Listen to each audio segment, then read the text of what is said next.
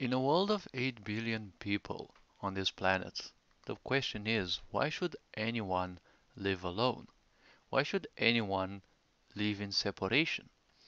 Now, the question may come from different topics, different angles, but ultimately, more or less, it will be linked with the pandemic that is being unfolded as of today, and also with a big question that, surprisingly came very fast, and that is, since when does society care that much for the people?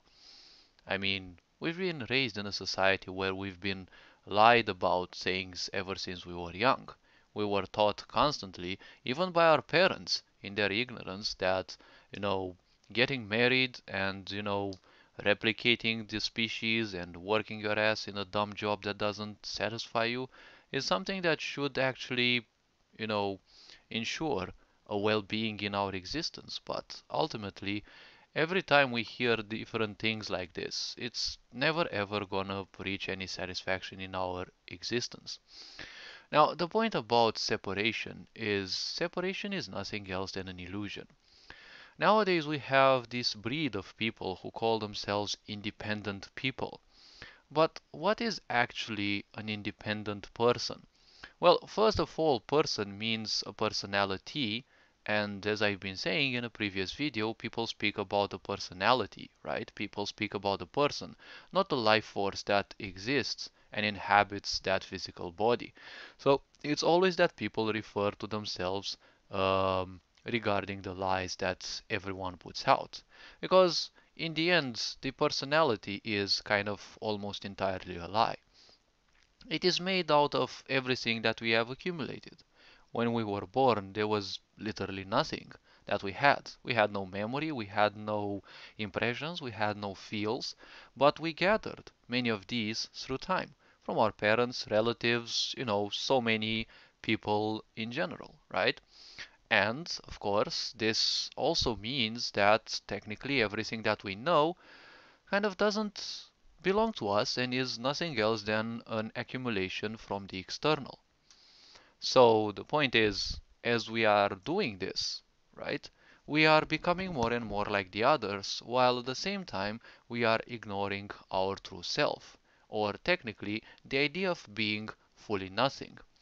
People identify themselves with all sorts of ideas and points and visions, and as they do, it's kind of funny because they identify themselves with that and they believe so much that that is the only way that, well, ultimately they won't be willing to do anything else or accept anything else, because it's not called anchoring yourself in a certain idea, because once someone identifies themselves with something, they already imposed separation within them.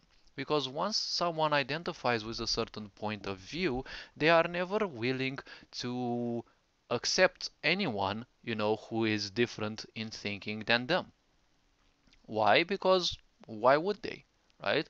If someone is convinced that their local football team is the only thing important in their existence, well, there is nothing wrong with that. There is nothing bad about it. But when they see people who support anything else, then they actually might enter defensive mode, right? Now, this is actually the function of the intellect. And if you can use manipulation, or aka black magic, because that's what black magic is in the entirety of its layers. The point about black magic is how one can turn through any action the energies of someone against that specific someone.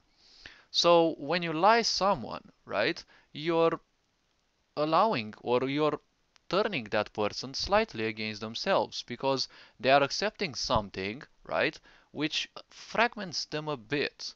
You're giving them an opinion, which technically is something new that they acquire, which means another fragment, right?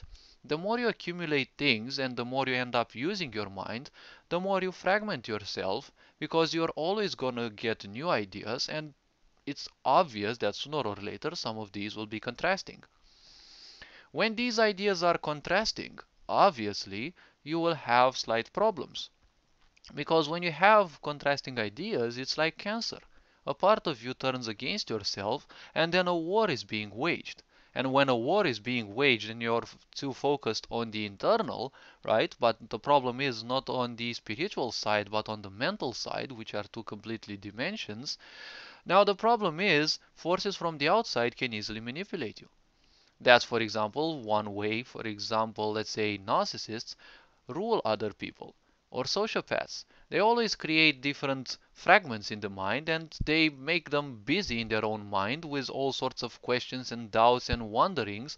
Meanwhile, they are doing their own propagandas, right? If they can piss you off, they rule you because the one who angers you is the one who controls you, right? If they can put you into ignorance mode, they have won. Because ignorance means accepting everything without any discernment. Someone calls you an idiot, and you fuss about it because you instantly accept it. But what is a belief? Well, a belief means accepting things without any proof, right? So, if you accept things without a proof and someone just calls you an idiot, you're gonna fuss about it, right? And of course, you're gonna become defensive because you theoretically don't want to accept that, but you've already fully accepted it. That's why you fuss about that, right? And the suffering that you will be felt, right, is nothing else than self-imposed. You are creating all that suffering because ultimately people can call you names all they want, but that's not gonna change who and what you really are.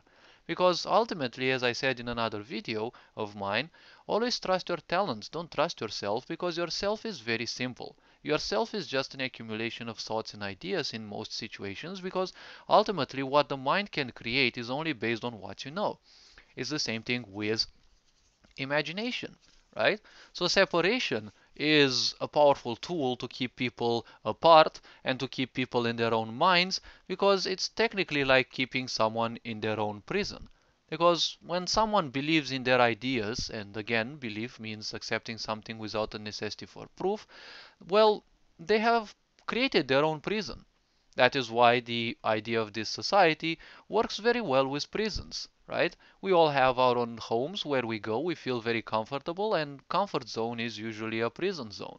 And you also have all the media and the such which have been worked relentlessly towards in order to facilitate people being kept, in captivity more and more, and all that because people work impulsively. They want to see that, they want to see that, right? They want to hear that, they want to listen to the news, they want to connect themselves to more drama because people are attracted to drama.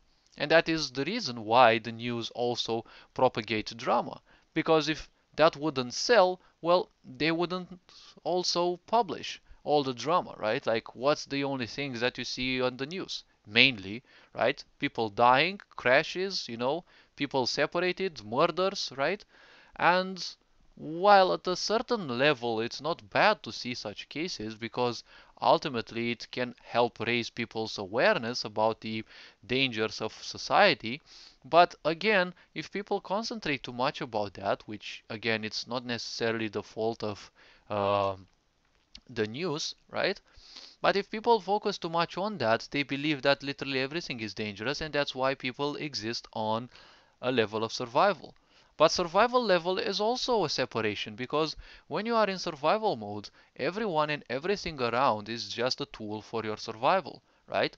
Narcissists, for example, live in constant survival mode because they have to preserve the lies in order to keep their personality up. And as they do, the point is everyone else is just another tool, right? Or let's say a cow that they can milk their narcissistic supplies from. So as they do, they will also impose separation in a softer or more aggressive way, and well, that's kind of how society works. Because through abuse that happens, especially at the age of childhood, where the child is the most defenseless, and parents will use these impulsive ways, right? That they are bigger, they are stronger, they are older, so they can do literally everything they want with the child. They don't realize that, well, they're creating little monsters just like them. And at the same time, they are planting seeds that will lead to, the children's hatred towards them. Why? Because, well, if you don't treat your child well, then they will hate you. And of course, those people will start, victimizing that they've done so much for the child. But the moment you say that, it's already a separation from your child because you already see them as unworthy. But at the same time, you also saw them as unworthy when you were mistreating them. And all these children that have been mistreated, right? They became parents, and again, they did the same thing because people lived in ignorance. And ignorance means just impulse, acting on impulse. So if you are mistreated, you have to automatically mistreat others. If it also goes into narcissistic and or sociopathic spectrums, well, then things can only escalate. And the point is, so many thousands of generations of abuse nowadays are still going on. And the problem is, people easily prefer doing the thing that were inflicted upon them rather than, admitting the more sensitive way that if you had a bad life, at least make the life of the other ones that come much better, right? So the point about separation is, again, ignorance rules it all. Because through ignorance, or technically accepting everything but running away from the responsibility, well, ignorance will easily rule everything. Because once you believe that you are something, you will automatically uh, disregard, more or less, everything that is not supporting your visions, right? When you are impulsively living, everything that doesn't support your visions is already something bad. So it's kind of a separation. So with all these children that's been, that have gone through abuse, now society is, well, kind of the same thing as it used to be in the earlier times. But in the earlier times, right, in medieval times, there were basically no news and people didn't know much, right? Like when you lived in your fortress, you didn't know much, beyond, let's say, the few streets that you would know because, well, you had your own things to do and you had the few people you knew around. And of course, stress and the such were kind of, I would say, the same levels as nowadays. Nowadays, people don't call stress that much because there are a lot of ways to distract yourself. Back in the times, there was a lot of work to do and, well, basically little time to procrastinate. So, as these abuses went on and on and on, it became more and more entrenched into the uh, DNA almost, right? It's karmic structure of our race. And of course, as this unfolded more and more, the point is it's harder and harder to resist. And of course, this ultimately is another form of separation because when a parent, they breed children ignorantly, they will automatically see those children as useless. Because ultimately, many people create or let's say give birth to children just because their parents and their neighbors are nagging at them, right? It's always that shame that you're a certain age and you're not yet uh, married and you're not yet having children. It's like, what's the problem with that? In this time especially where everything is so volatile and you never know, like we're basically living the end of the world almost, it's like why the heck would you be silly enough to create a child? Like it's not a murder, it's actually self-preservation because the moment you have a child everything slows down. And in this society, it's also very hard to have children because you're basically living on the edge, right? A job means just over broke, so you're barely at the edge of being broke. Everywhere you go, you're gonna be, paid in you know, the least amount of money that is possible because that's basically what society is. Overwork people till they break down, and of course pay them as little as possible because in a world where dollars and money, well, dollars are being printed by the millions each and every day since the 1970s, where's all the money, right? Like why are people still living in poverty, right? So the point about separation, well, it goes very, very deep. And of course, I can't, you know, um, put that much, I don't want to create infinitely long videos. But school again is a very great propagator of separation because you have a dumb system that teaches people to be, impulsive. It teaches people to follow only the way of the teacher in many cases, because the teacher is the only person who can be right, and ultimately they are also imposing their own way of judgment and thinking on the children, which means destroying their discernment. Because ultimately they have been raised by a society in which discernment and speaking the truth are horrible. Because in a society this fake, it's obvious that the truth will always scare people. So when people live in lies, they will always live in separation. But they will play a game of staying together, just like two narcissistic people will always go so well together. They will always accompany the other by, going on by those person's lies, right?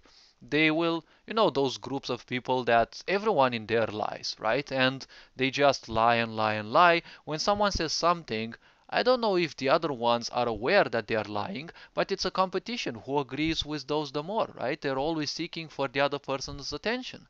And that's how society in most of the parts exists. And when you have children that are pitted one against the other, in this competition since a young age to get the best marks, they're not shown better things, more sensitive things. So technically, they are again raised in a sick world which promotes competition. But this world has resources for everyone if we use them wisely. So the question is, why would we have to suffer? Shouldn't we actually stop doing this to our children and to all the generations that come? Shouldn't we stop teaching them that, teachers are some kind of gods and, you always have to do what other people say? Shouldn't we actually stop this idea in which, the older generations always have to impose their limitedness? Because the more you become an adult, the more you give up your inner child. And the more you do that, you're technically more and more a machine. That's why you see people nowadays incapable of emotions and all they claim is just stress. But stress is only a pinpoint of the pain that you're inflicting upon yourself.